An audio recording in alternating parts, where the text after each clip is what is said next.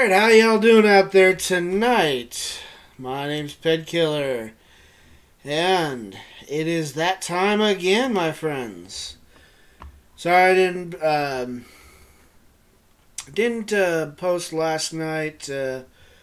Wasn't feeling too, I was really exhausted and wasn't feeling it, just really tired, and I really didn't think I could give you guys a good show. But be that as it may, or not be that as it may, depending on how you view my content, I am here tonight. And tonight we're going to be talking about, it's titled Rona, the Roner, and talks and science. But it's kind of just been the attitude that I've been seeing out there. I just kind of want to talk about it because it's something that it's really been bugging me, and I just have to get it off my chest, at least for my sake. I mean, and this is kind of an impromptu rant, so so sit back and, y'all know what that means. Anyway, let's go ahead and get on into it. All right.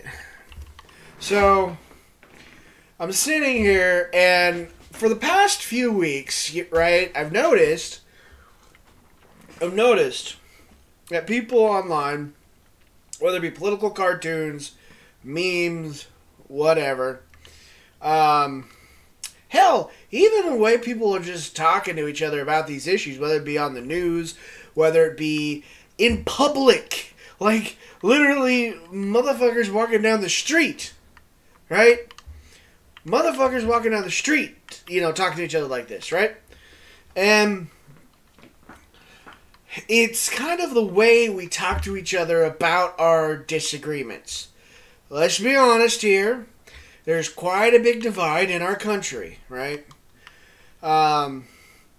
People who are on one side, who the fuck cares what we call it, but people on one side believe position A, and people on the other side believe position B. Now, honestly, I could give a fuck less about what you think about these issues, right? I mean, I don't want to sound like an asshole, but it does not matter what I think either, right? Who cares what the hell I believe? For a moment, let's just talk about this, right? Say you're trying to convince somebody that, hey, bud, you may not be doing the right thing here, right? Hey, you may not want to be using, or you may want to wear a mask, or you may want to get vaccinated, or, get the poke, whatever. Or, on the other side of this issue, it would be, hell, you don't need to wear a mask, so you don't need to get the vaccine. Well, honestly, most people I know who are against the vaccine do it out of the rebelliousness of, well, you're telling me I have to have it, so fuck you.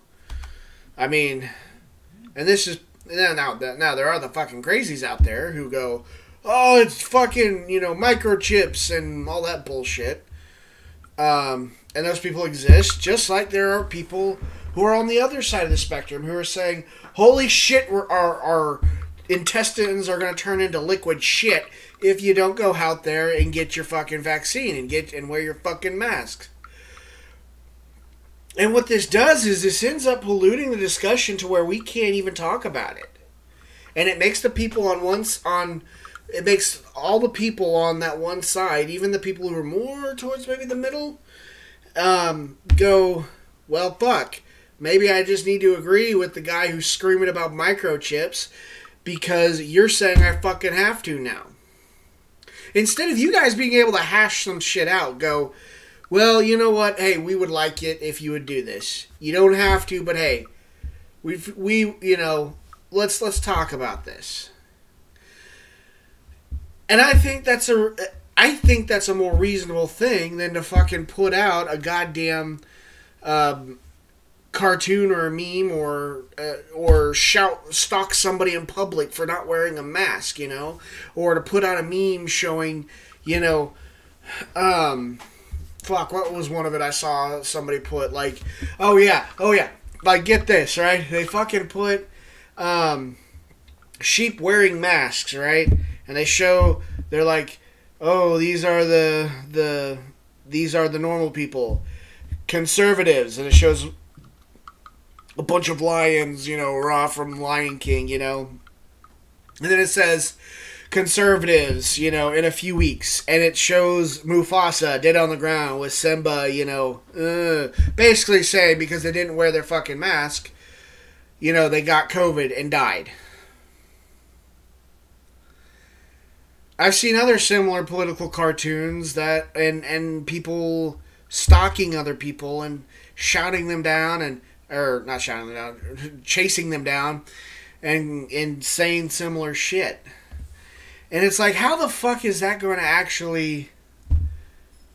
How's that going to win somebody over to your side? Because honestly, the train of thought I go is, I'm still fucking kicking, so I guess I guess they are full of shit. I don't have to listen to them. And, a lot of people, new people who ritualistically wore the mask. They got the poke. But they still got it. There's some people who, so instead of having a rational discussion, instead of saying, hey, let's talk about this like bloody effing adults, we just go, hey, you're gonna die. And I saw some chick losing her, sorry, there's a fly in here. Some chick losing her shit, right? And her the way she ends it is I hope you and your kid, your effing kid, who are trying to play in this park, go get COVID, suffer, and die. Because she was mad that they wouldn't put on a face mask. The levitating Dr. Pepper. Thank you. Welcome. Love you. Love you. And I've seen people on the other side of this issue do the same fucking thing. They'll run in, mob a fucking grocery store with their mask, and be all disobedient, refuse to leave, which is a crime, by the way. If some place tells you you have to leave, you have to leave. There's civil disobedience, and then there's breaking the law. And they're not proving anything. All they're proving is that people who are on their side of the issue are a bunch of fucking assholes. It doesn't show that, oh, this is the right side of the issue. It doesn't show that, oh, maybe, there's more nuance to it than just some whatever they're trying to fucking prove. All they show is, wow, the anti-maskers are assholes. So, I don't think any way you slice it, it doesn't look good. It doesn't. You're not you're not winning anybody to your side. All you're doing is the sycophants on your side of the aisle end up going, oh yeah, you go get them, Tiger. And I guess if that's what you're looking for, fine. If you're really wanting validation from an echo chamber. Not even an echo chamber. Fuck. I mean, at least an echo chamber would be like, whoa, that's a little distasteful, bud. But we tend to forget that the people we're arguing with are fucking human. They deserve. Fuck. Not even deserve. If you really give a shit about them enough, and then let them be. And just politely go, here's another way. It's the same shit I say to the diehard Christians who bash on gays. I'm like, dude, leave them the fuck alone. If you honestly believe that they're gonna burn in hell, whatever, let God sort them out. I mean, the Christian Bible says, hey, love your neighbor. It doesn't say hate on them until they think the way you do. But I think that's part of the hypocrisy of everything. Is initially this comes from a place of, I would think, empathy. I would hope, but it's not even, I can't even say self-preservation, because if it was self-preservation, then if it was self-preservation in this pandemic, they would leave, they would fucking just exit, you know? They would exit the situation. They'd run for the fucking hills. But they don't. You know, and same with the other side of this issue. If they were really concerned about their liberties, you know, they would go and move somewhere that doesn't have a mask mandate. You know, and I know in some states you'd have to completely leave the fucking state, but, you know, some people do that. But, you know, I also live in a state where everything is kind of county to county or city to city. Like for a while there, the county I lived in, there was no mandates or whatever, but at the end of the, it was basically down to the city. So the city I lived in, had a mandate. And I was like, oh fuck, I can't wait till I go over to fucking Westmoreland, because, you know, I can actually walk around without a fucking mask on.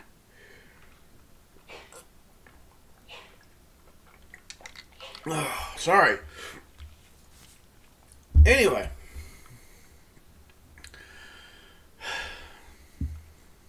I guess what I'm saying is we need to, I mean, especially when, one thing that I was always taught when I was young is this country was like a big family. We fuck with each other a lot. We do. Punch, kick, and pull each other's hair from time to time, like all siblings do. But you come and fuck with my brother or my sister, game on. We're closing ranks. We're fucking your world up. Like, that's the way I viewed this country, and it honestly is backed up by a lot of history. I mean, it's how we were founded. You know, we had a lot of issues. We all came together. We whooped Britain's ass. They came back around, and we whooped them again. You know? And so, and then fucking, like, you know, World War II came around. They tried to fucking get all angsty, and we fucking came as a country and said, fuck you, you know? And I know that's a big time jump there, but I'm just trying to hurry through that. But tragedy, strife. This is supposed to be something that galvanizes us as a people and brings us together. Not let it divide us. Not let it push us farther apart. And why does it do that? I don't know. I mean, I don't have an answer for you. All I can do is say, holy shit, this is fucked up. And we need to do something about it. You know, I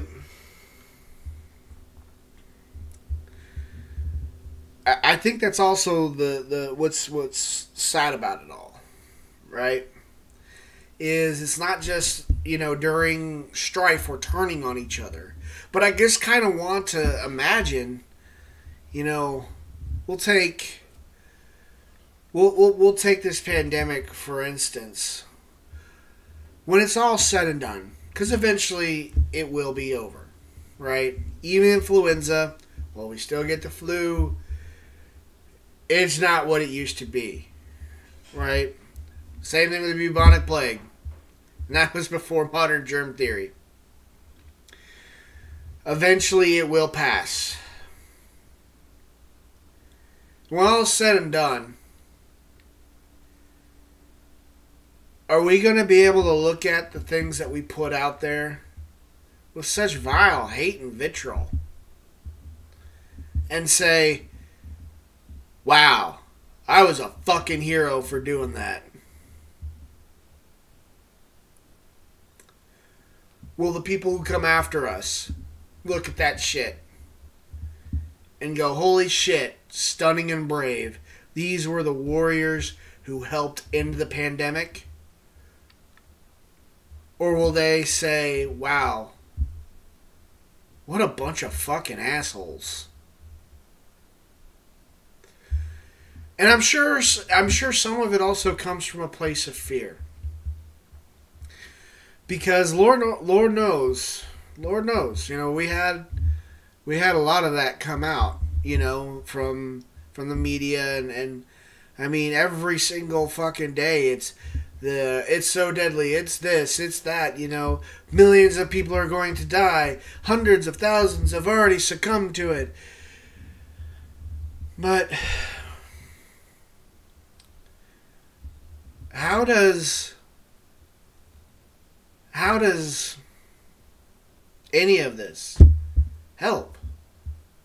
Does it help? I don't think so.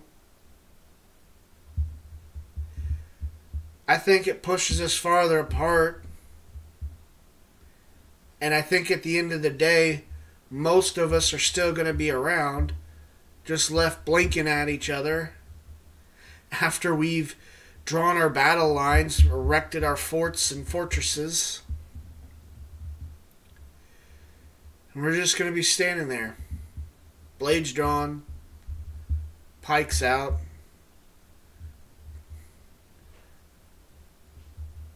And what's going to be left of us? I think I've already told the story.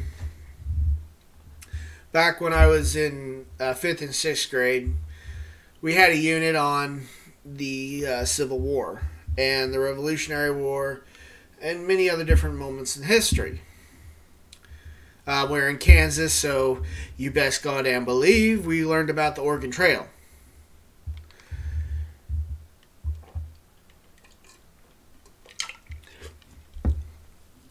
And I know a lot of you guys are like, what? Kansas isn't Oregon? Well, that's because the Oregon Trail, Santa Fe Trail, and a few of those others ran right through Kansas. And it's kind of one of our big touristy things that we like to project onto, the world.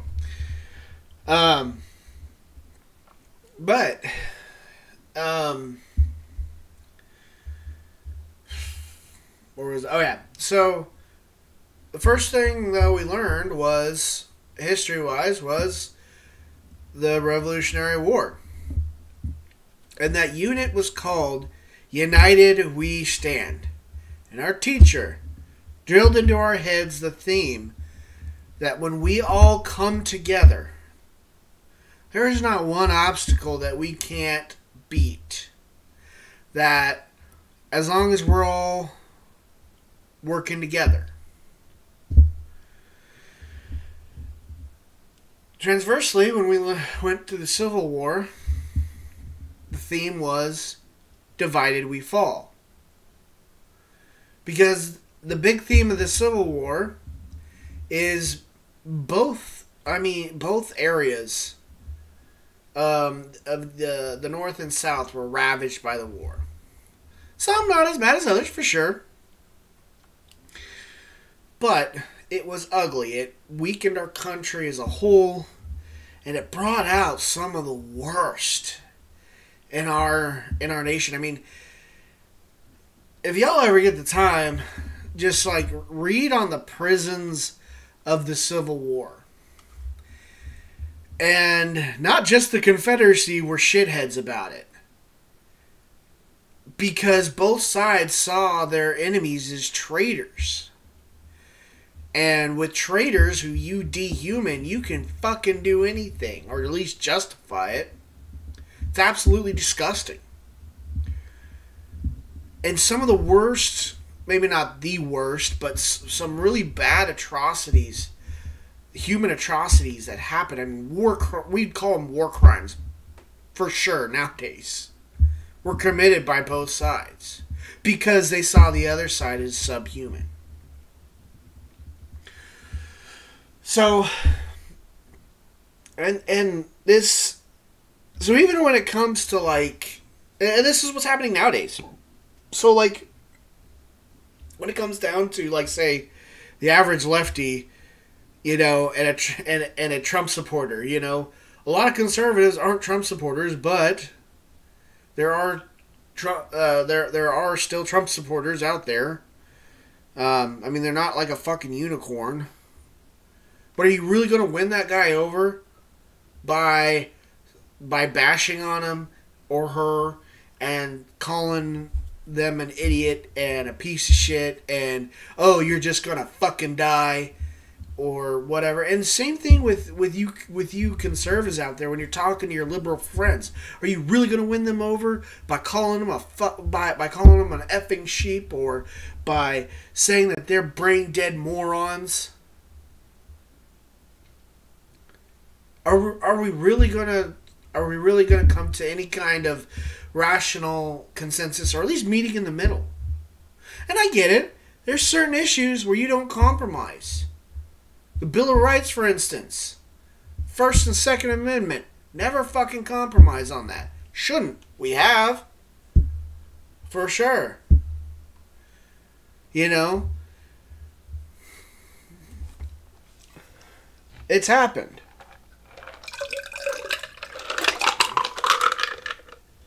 Oh no. Almost out of cider. Anyway.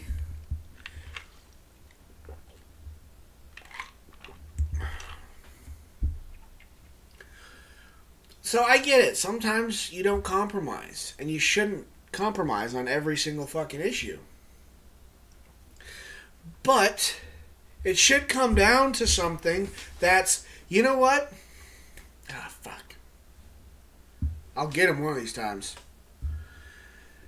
Anyway, it should come down to something more than just, well, they won because they're corrupt and they cheated or whatever. And it's really fucking funny because our country spent years talking about how Donald Trump cheated and stole the election.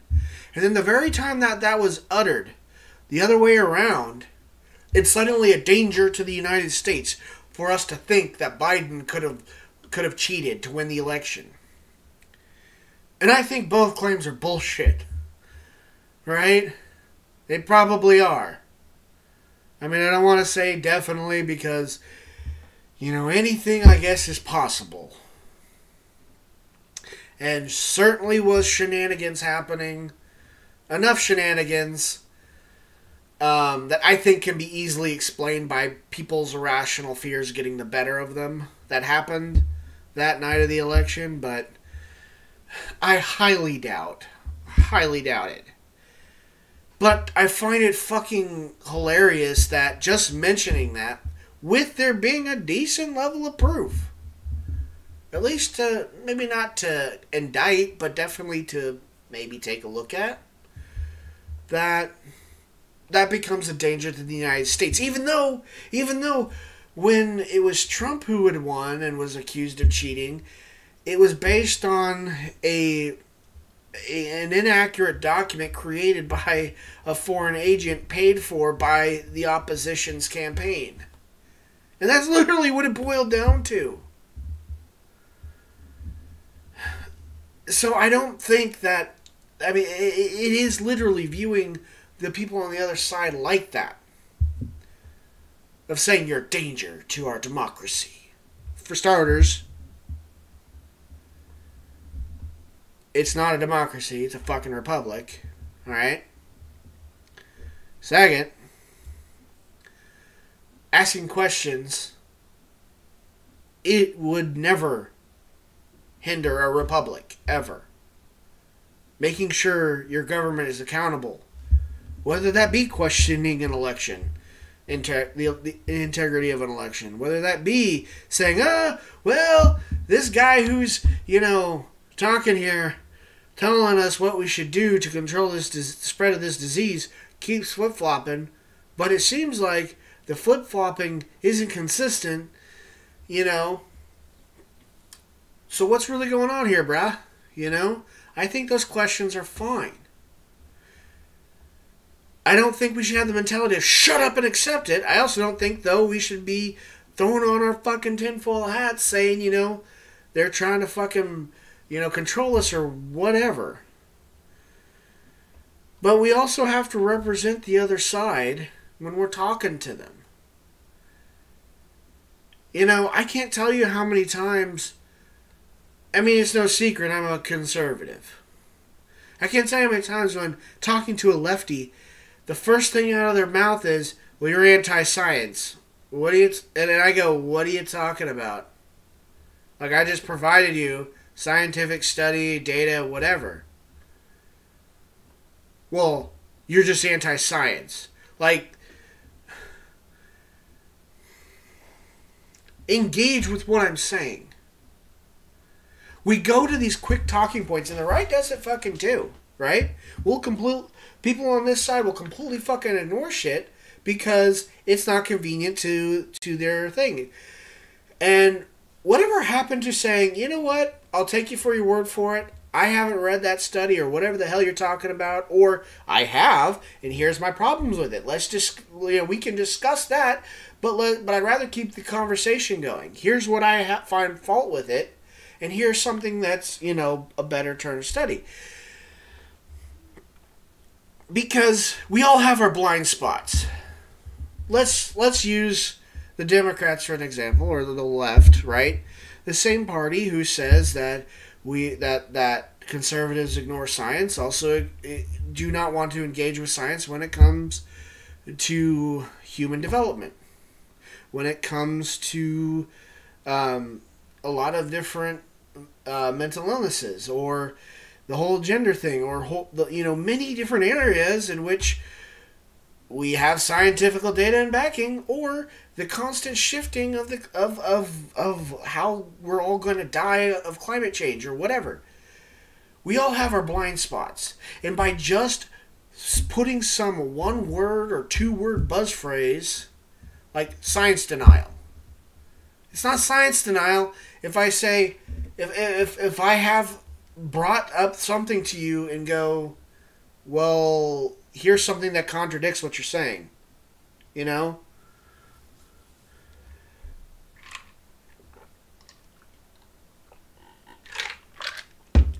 I have yet to hear anyone argue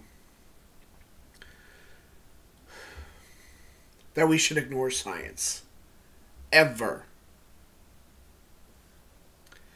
But here's the problem. We all have our own facts, right? And it's true.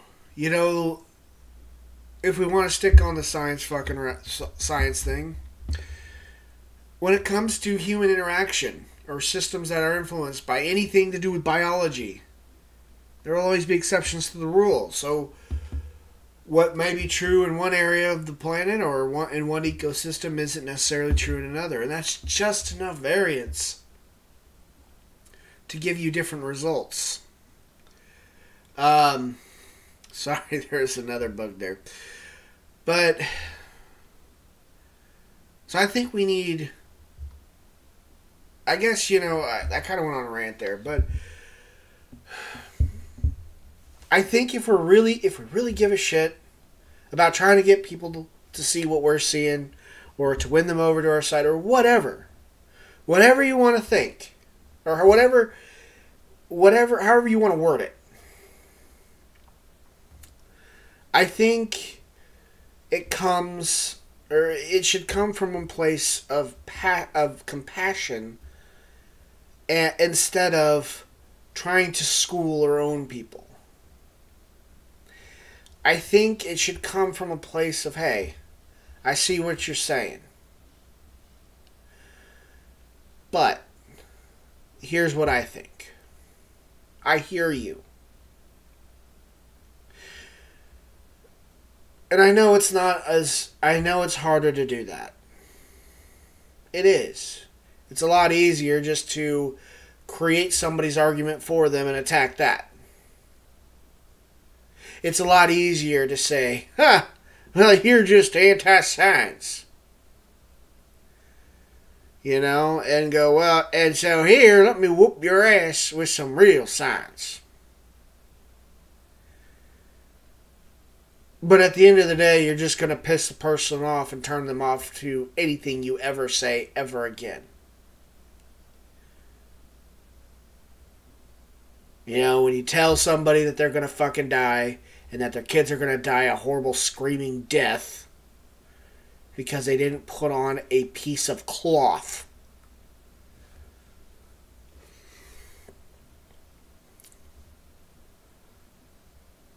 When you go back to your fucking studio apartment in a building and take your mask off that has centralized HVAC that runs to other apartments, spreading whatever air you're breathing all throughout the apartment complex.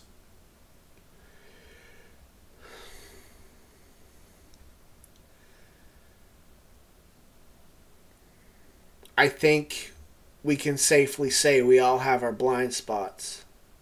And I think we all can safely say that something like that would never bring somebody into your fold, let alone get them to listen to you.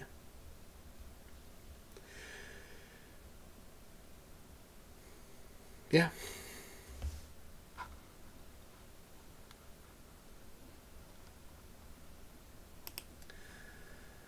Alright, well, that went on for a longer than I thought it would, but hey, thank y'all so much for watching. I really do appreciate the views.